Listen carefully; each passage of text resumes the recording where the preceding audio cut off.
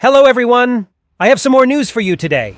Yesterday, Skibidi Multiverse 13 bloopers was released on Dom Studio channel, as well as a new leak from episode 14. And there are some interesting details. Why is this Speakerman a traitor? And what do we have in store for us in the 14th episode?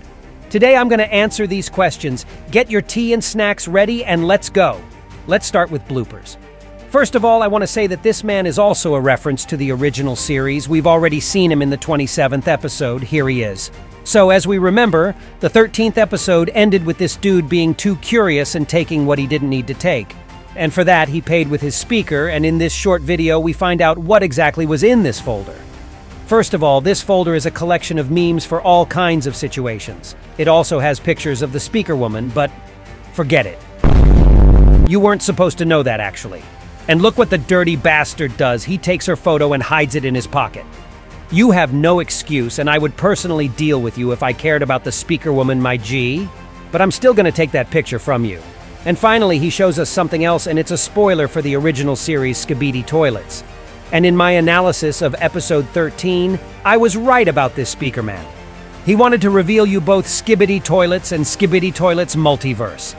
These documents contain hard spoilers about what's going to happen in the future. This is what makes him a traitor, and there is no excuse for him, because if he showed you everything, the new episodes wouldn't be as interesting. I assure you that we are definitely not traitors, but we can act in some of our own interests, and I have a theory about that, but that's a topic for another video. Now let's get to the first leak of episode 14.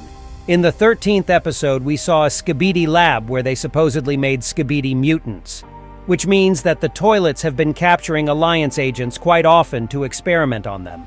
And the Alliance has only once captured a Skibidi to find out the location of their base.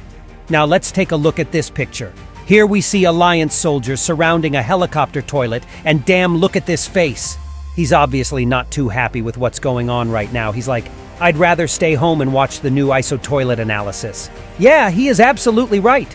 You can see here how the agents took off his rocket launchers, only it doesn't make a lot of sense because they don't have charges in them anymore, which means he's even more useless than usual.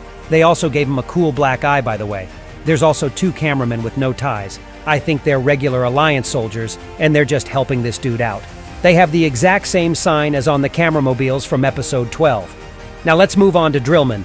He already came to us in episode 9 and shot the Skibidi with his nail gun. In the analysis of the previous episode, I saw some nails on one of the toilets, the exact same ones this yellow guy is shooting, and I assumed he might be somewhere nearby. It looks like that turned out to be true, and he was able to capture one test subject in this battle. Only this guy doesn't have a single nail on him. I don't even know how they managed to capture him. In general, I think the Alliance finally figured out to act like the Skibidi and started capturing enemies instead of just flushing them out. Maybe in the next episodes we'll be shown how the agents started doing their experiments to turn toilets into their soldiers. We have already seen about such things in the 16th episode, but as for me, this is not the most successful version. We could do better. I hope it will be done in the future, and we will be shown new hybrids that fight on the Alliance side. It is also quite possible that this toilet was captured in order to find out the location of other Skibidi labs, because in the previous episode we saw only one of them, and there are at least 3 more. I'd be interested to know what experiments are being done at the other bases.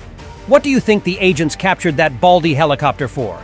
I think the next episode will show us a continuation of the airport battle, in which the Alliance will probably win, and maybe rebuild the 4th lab like their own base.